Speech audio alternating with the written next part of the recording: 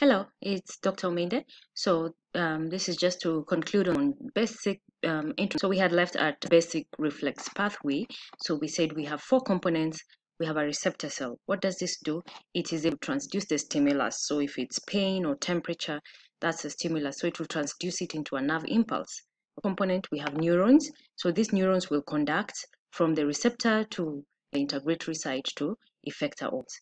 Then we have the integratory site, which is either the brainstem or the spinal cord, and effector organs, which could be muscle, be a free nerve ending that senses temperature, and then that's your afferent neuron that carries that information to the CNS. It could be the spinal cord or brain, and then the effector, the efferent neuron, which carries information to either mind, which are the effector organs. So that's how our reflex pathway occurs. So for example, to touch a pan or a pot of hot soup.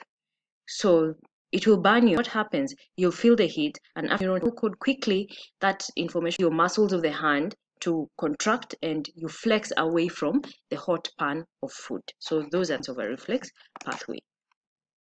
So again, you can see from the receptors on the skin, like pain receptor, then afferent neuron carries information to the spinal cord. Okay, then an efferent neuron carries information to either muscle or a gland, which are the effector organs. So then we have receptors and sensory pathways in neuroanatomy that you need to be very conversant with. So a sensory stimulus usually can evoke a reflex response, which we have said, and this can be transmitted to the cerebral cortex in a system that comprises three neurons. So we have three neurons. We have a primary order, second order neuron, and a third order neuron. So the primary neuron or first order neuron, what does it do? It's usually either a receptor itself or it synapses with the receptor. And then it may end in the spinal cord or the brainstem. So that's the primary neuron. It may be the receptor or it carries information from the receptor to the spinal cord or brainstem. Then we have second order neuron. Now from the spinal cord and brainstem, it carries information now to thalamus. Then third order neuron from the thalamus to the cerebral cortex. So first order neuron from receptor, okay, to brainstem or spinal cord. Second order neuron from spinal cord or brainstem to thalamus. Third order neuron from the thalamus to the cerebral cortex. Then, so that's basically the sensory pathway. What about the motor pathway? Now, we have two different types of motor. We have somatic from skeletal muscle and visceral from cardiac smooth and glands. So that's autonomic motor system. So the somatic motor system has two main components. You have two neurons, a lower motor neuron and upper motor neuron. Okay, now lower motor neuron is the one that innervates the muscle. It has direct contact with the muscle. So all spinal and motor cranial nerves are lower motor neurons. All spinal and cranial nerves that are have motor components, they are lower motor neurons. Then we have upper motor neurons. Upper motor neurons do not have direct contact with muscles. So why are they called upper motor neuron? They control the lower motor neurons. Okay, they influence the activity of lower motor neurons. So they do not directly contact the muscle. So they just carry information from the cerebral cortex to the spinal cord. Then that way they are able to control the lower motor neurons. So they do not contact the muscles. So the axons that form this upper motor system usually occupy specific places in the nervous system, and they share an origin and destination. So a collection of myelinated will form tracts, and tracts are named from origin to destination. Corticospinal from cerebral cortex to the spinal cord. Vestibulospinal from vestibular nuclei to the spinal cord. Olivospinal from olivary nuclei to the spinal cord. Reticulospinal from reticular formation to the spinal cord. So tracts are a collection of myelinated axons, okay, and they're named from origin to destination. So basically, these are the pathways that you shall learn, okay, in the video that discusses the pathways. So your upper motor neuron is from cerebral cortex to spinal cord. Lower motor neuron is from spinal cord to your effector organ. And then that's motor. And then the sensory pathway, we said you have from your receptor to the spinal cord, first order neuron. Spinal cord to your thalamus, second order neuron. And then from thalamus to cortex, that's your third order neuron. Lower motor neurons you can have lesions. These are the ones that lower motor neurons are the ones that contact the muscles.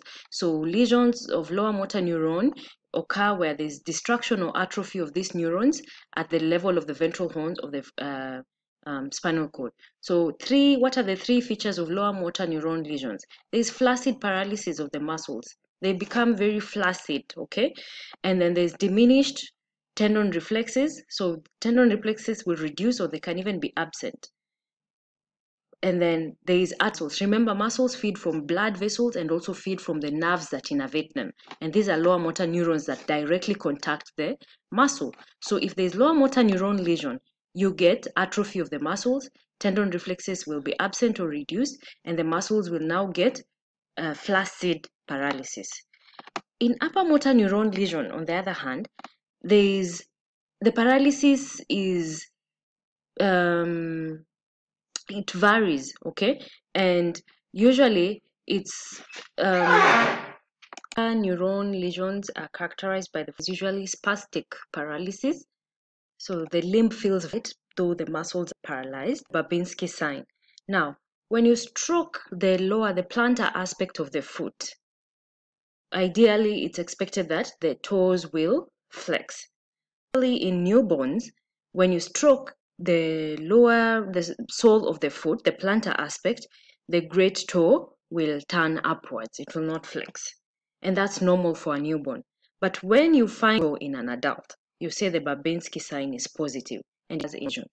Normally, in an adult, when you stroke the aspect of the foot, there should be all the toes. But when there's upturning of the great toe, you say positive Babinski sign called upper motor neuron lesion. These are the neurons that do not contact the muscle. Okay? Reflexes will be very exaggerated. And then remember, there's no muscle atrophy because this do not contact the muscle. So even if there's upper motor neuron lesion, okay?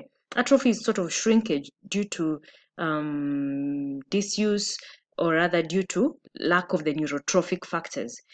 And that mainly occurs in lower motor neuron because the nerves contact the muscle.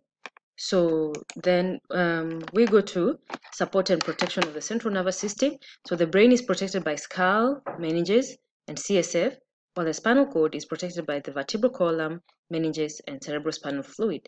The meninges have three layers. We have dura mater, that is the outermost, which is very tough, arachnoid mater, which is the intermediate layer.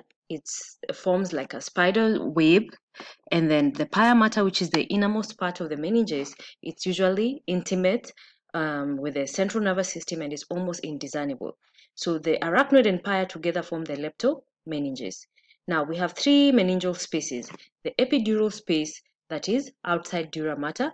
Subdural space is below dura mater, below dura, so it's between dura and arachnoid, while subarachnoid is below arachnoid mater, so it's between arachnoid and pia mater.